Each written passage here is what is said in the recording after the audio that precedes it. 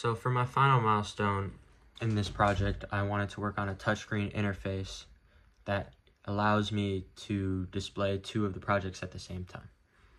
So originally I wanted to use a project called Making a PyPortal User Interface with Display.io to display the two of them.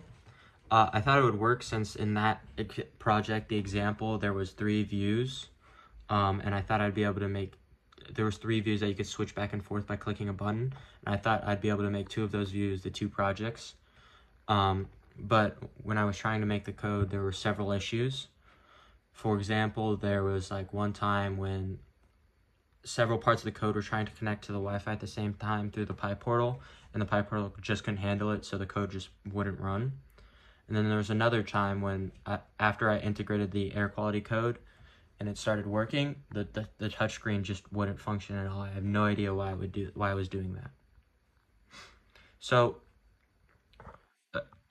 recently I just decided to try to scrap that project and try to find something else, and I found the PyBadger event badge code, which switches between 3 screens when you tap on the screen. And I thought I could figure it out, like to make 2 of those screens display the values for the weather and the air quality. So this is the final completed product with the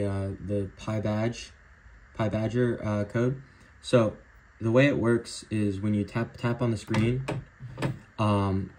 it switches to one of the next display out of 3, and I made it so that the first display is the air quality, which is the AQI for the 90210, and then I made it so the second display displays the weather. Give it 1 second. It takes a while because it's grabbing the data from the internet, from a website.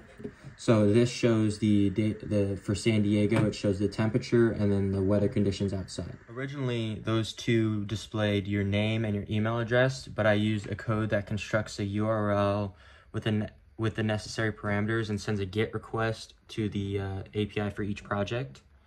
Then it extracts the data, being the AQI, temperature, and weather conditions, from the JSON response and displays it on the badge in each respective display.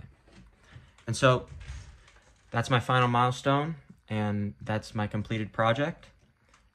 I intend to keep working on this project in the future to see if I can add additional things and add additional screens to display more. And I also want to make the project look a little better and maybe add icons in the future. So I'm really glad I did this project. I learned a lot. If I had to take one thing away from it, it would be that I need to take my time when I'm doing stuff, because a lot of the times I always assume the worst, and I always just start rushing in to try to fix it, even if it's not necessarily as bad as I think it is.